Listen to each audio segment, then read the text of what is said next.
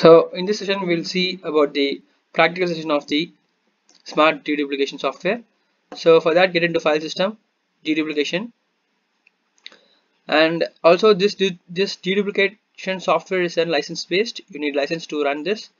Without license you can only do a assessment and dry run a job. The full run job will not uh, run until unless you have a valid license.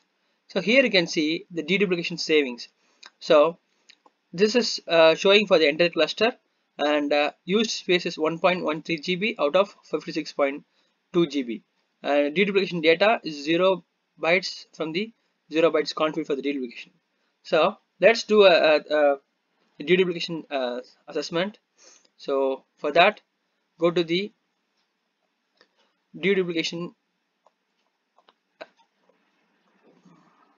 So here, okay, dedupe assessment, so it's here. So there are two jobs, one is deduplication and the other one is a deduplication assessment.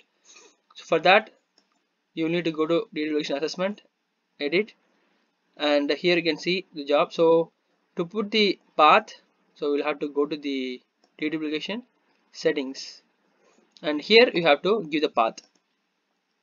So this for the first path is for the actual run, and the second path is for the assessment. So if you want to go for assessment, then you have to give the path here. So I'll give this path.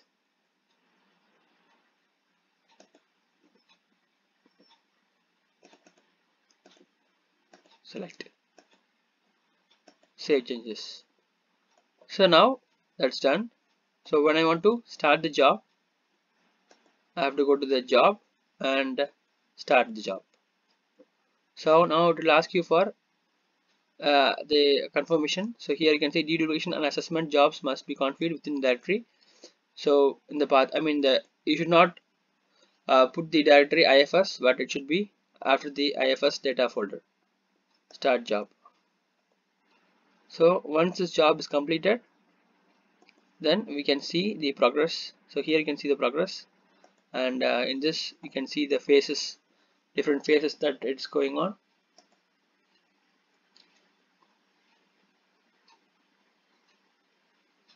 Phase 1 of 1 started. Let's refresh and see.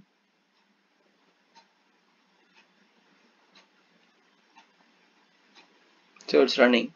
So once this job has completed, we will see how much is the space that we have gained from this deduplication assessment. So this will show the report here, and with that report we'll be able to find like exactly how much data that we can save if we really run this deduplication job on that particular folder.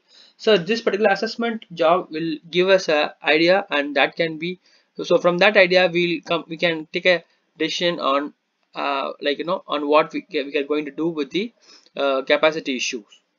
So whenever you are running out of the capacity, the first option that you have to go is the deduplication option. So this deduplication option will save at least some amount of space in your cluster. So that's it for this lecture. We'll see you in the next lecture.